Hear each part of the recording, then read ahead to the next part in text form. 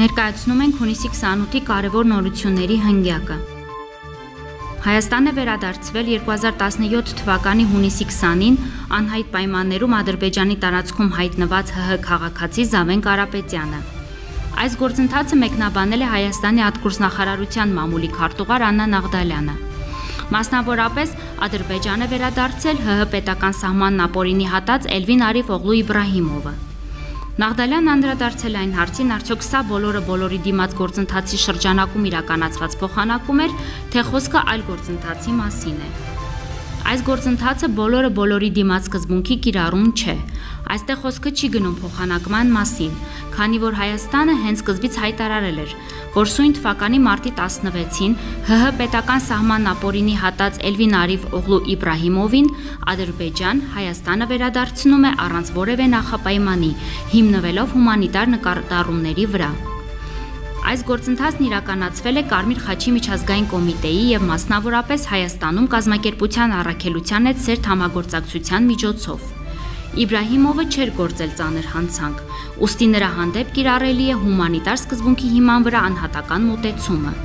Մենք իգիտություն ենք ընդունել նաև Ադրբեջանի որոշումը ազատ արձակելու 2017 թվականի հունիսի 20-ին անհայտ պայմաններում Ադրբեջանի տարածքում հայտնված ՀՀ քաղաքացի Զավեն Կարապետյանին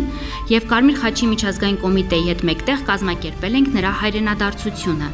ընդգծել է Աննա Նաղդալյանը, հավելելով, որ Ադրբեջանի տարածքում պահվող Հայաստանի քաղաքացիների հարցը մշտապես եղել է ԱԳՆ-ի ուշադրության կենտրոնում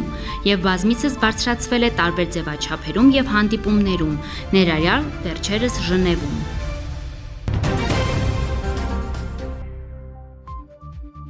Հայաստանի եւ Ռուսաստանի ռազմարդյունաբերական համալիրի ընկերությունները պայմանագրեր են կնքել Արմիա 2019 միջազգային ռազմատեխնիկական ֆորումում։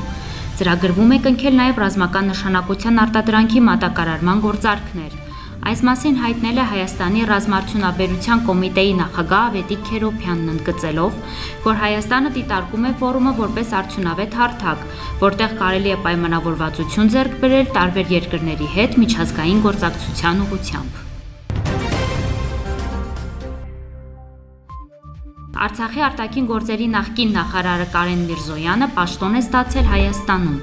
Նա նշանակվել է հատուկ հանձնարարություններով դեսպան։ Այդ մասին որոշումը ստորագրել է ՀՀ վարչապետ Նիկոլ Փաշինյանը։ Կարեն Միրզոյանը զբաղեցրել է Արցախի հանրապետության արտաքին գործերի նախարարի պաշտոնը 2012 թվականի սեպտեմբերի 22-ից մինչև 2017 թվականի սեպտեմբերի 25-ը։ Հայերն ուկրաինացիների, իտալացիների եւ բրազիլացիների հետ միասին ներառվել են ամենասեքսուալ ազգերի թոփ 10-ակում, հայտնում է Big 7 Travel-ը։ Պարբերականը հրապարակել է աշխարհի ամենասեքսուալ ազգերի թոփ 50-ը, որտեղ հայերը զբաղեցրել են 8-րդ հորիզոնականը։ Քարդաշյան ընտանիքի շնորհիվ Հայաստանն իր ուրույն տեղն է գտել աշխարհի սեքսուալ քարտեզում, նշում են պարբերականի հեղինակները։ Նշենք, որ վարկանիշի առաջատար դիրքերում են ուկրաինացիները, երկրորդ հորիզոնականում են դանիացիները, հետո ֆիլիպինցիները։ Երևանի խանութներից մեկում հայտնաբերվել է ժապկենտած սննդամթերք։ Ինչպես հայտնում է Սննդամթերքի անվտանգության պետական ծառայությունը,